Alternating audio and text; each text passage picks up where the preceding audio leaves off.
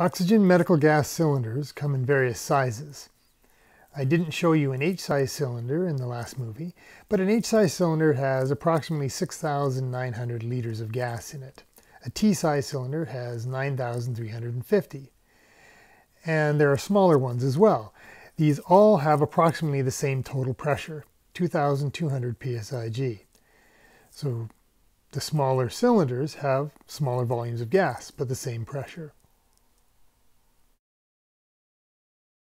Here are some other medical gas cylinders that we have in our lab.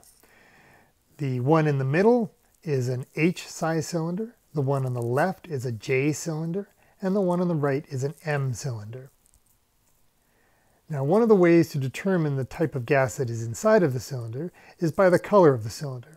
The two cylinders on the left are brown, so what type of gas do you think is inside of those cylinders?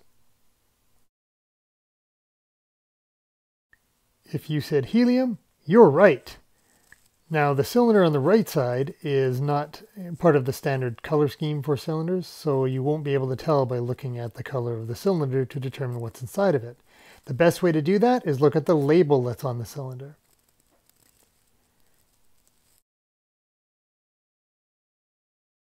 Because only one gas is listed on this label, then this cylinder contains only that gas, or in this case, 100% oxygen.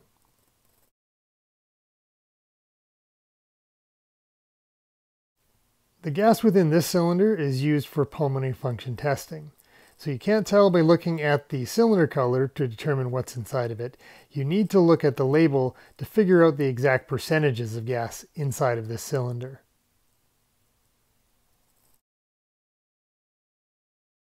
You can see that the gas in this specialty cylinder has oxygen percentage the same as room air, 21%.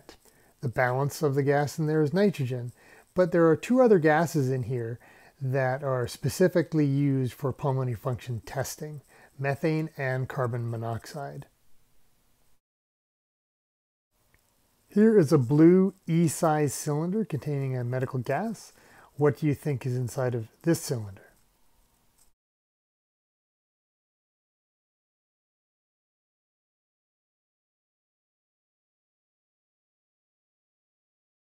If you said nitrous oxide or N2O, you're right.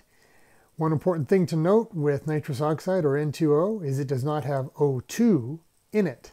So when you're giving nitrous oxide to patients, you must combine it with O2, oxygen, at the same time, or else you will kill your patient.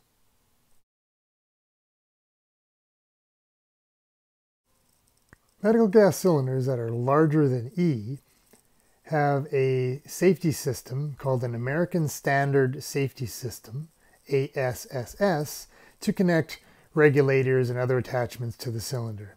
It's just where the threads connect to the cylinder.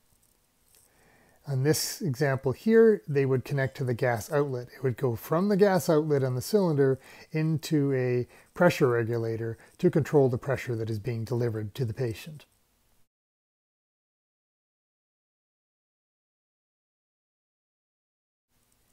Gas cylinders, E-size and smaller, use a safety system called Pin Index Safety System, or PISS.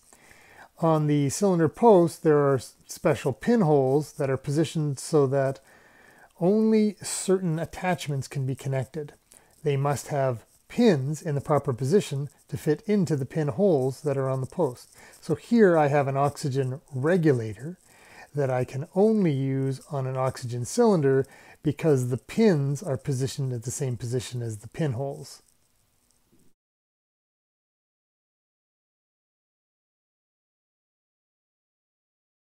Gases less than 200 psig also have their own safety system. One of them is the diameter index safety system, and that's what we see here where a flow meter connects to a wall outlet. The pressure in the wall outlet is approximately 50 psig. So there is a specific size diameter thread and connection that connects this flow meter to the wall. This is the diameter index safety system, or DISS, for an air flow meter.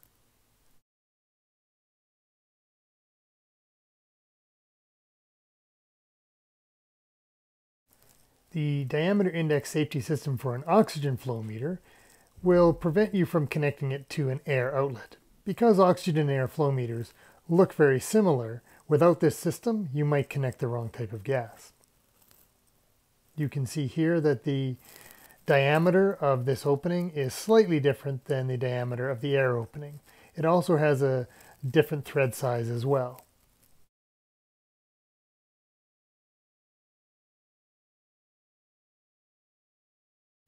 It's easier to assess these differences now that I've put these photos side by side. The oxygen flow meter is on the left, the air flow meter is on the right. The diameter of these openings or connections are different, and they also have different thread sizes.